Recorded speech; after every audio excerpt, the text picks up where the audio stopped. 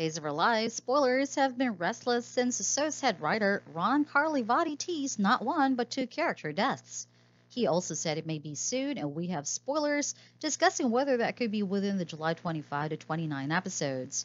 We know from previous spoilers that the character that will die is hinted to gravely affect Ava Vitali and Chad DiMera. The latter of them will also need Sonny Kiriakis' support to deal with this person's loss.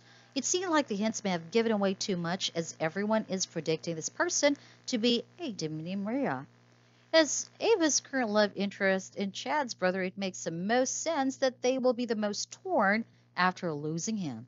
Jake has especially been Chad's rock after he recently lost his wife Abigail DiMera, so we can't even imagine the grief that Chad will have to overcome if he loses Jake too, just days after Abigail's tragic killing.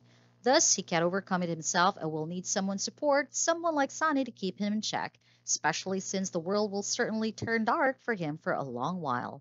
Over with EJ, DeMere will also be looking for a moment to capitalize so another tragedy in their family could be exactly what he was searching for. EJ was not even that close to Jake to begin with, so he'll feel no moral obligation to mourn him in any way and instead use it to his advantage. However, that does not mean Brandon Barish will be gone from the series. We know that as Jake leaves, Stefan DeMere is in talks to return, so one twins return as another one go away. Stefan is relatively the more prominent character than Jake in the day soap, so if Stefan returns then, fans may not be as sad about Jake's exit. What do you think about this movie from the soap? It is indeed what they are planning. Tell us in the comment section.